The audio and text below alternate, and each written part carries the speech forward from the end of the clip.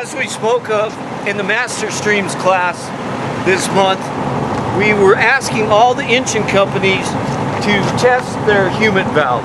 Now, Humat valves are used by many engines most often on a daily basis. So that part is tested nearly daily. But what isn't tested frequently is when we have a second engine come to go to work at the Humat valve. So our plan for you to test is to make sure that this coupling and connection is in good shape, and that when we augment this Humat, this part of the Humat is in good shape as well. So as the second due engine arrives, this is what they're going to see. Most likely, most of these tasks are going to be being performed by straight up engineer. However, he may have a help. Today we're going to demonstrate just the engineer doing these tasks.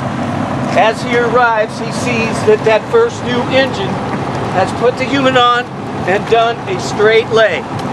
His job is to augment that, increase volume, and increase pressure if necessary.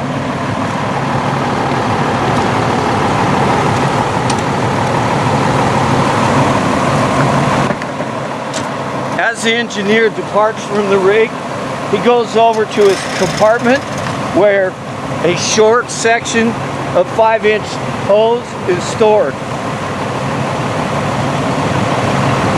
He goes to the intake of the engine and deploys from that point.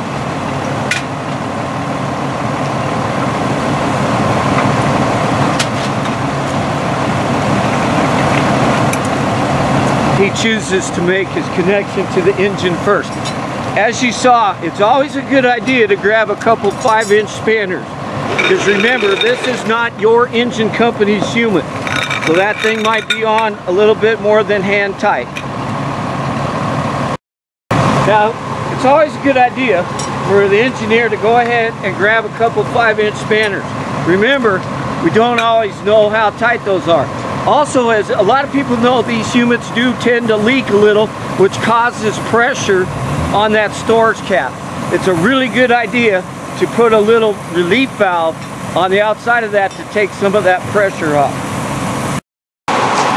So the engineer takes that cap off, and will then immediately hook the 5-inch short section to the 5-inch discharge of the Humat.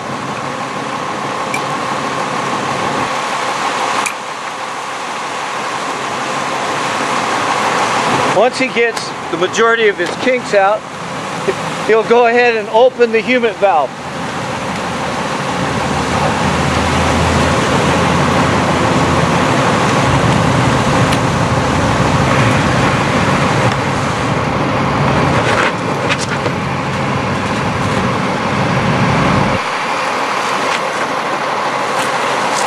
Gets the kinks out.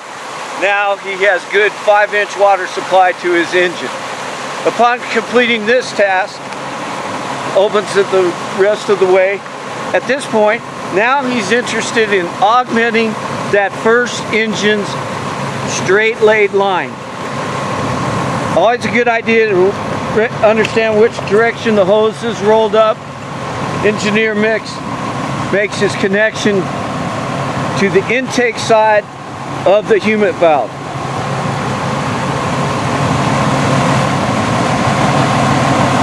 Once this is complete, he grabs the other end of the 3-inch.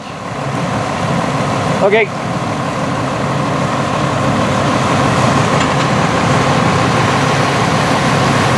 Ray's taking advantage of the rear discharge gate.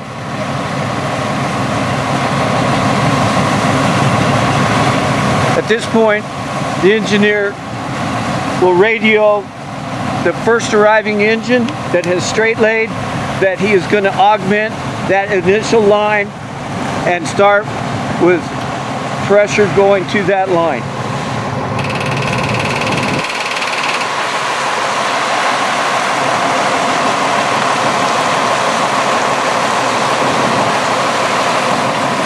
Checking which gate.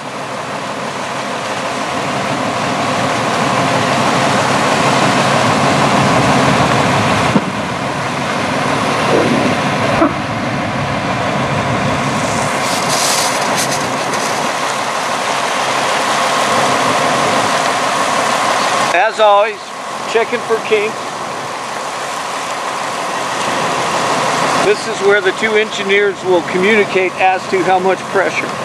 Once the engineer has completed this task, whenever we go to work back at the plug, it's always really great if you can reverse lay a line from the first due engine to your apparatus. You'll notice that Ray grabbed a double female, which will be necessary to make this connection. He pulls the hose out, makes his connection, or breaks the connection from the hose bed, applies his double female, connects it to the conveniently placed rear discharge,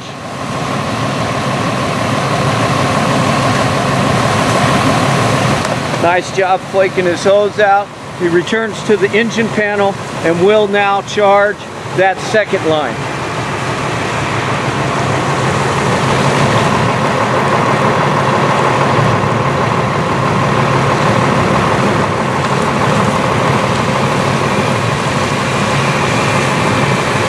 At this point, now we have two 3-inch lines supplying that first due engine, which will give us excellent volume and all the necessary pressure that one would need.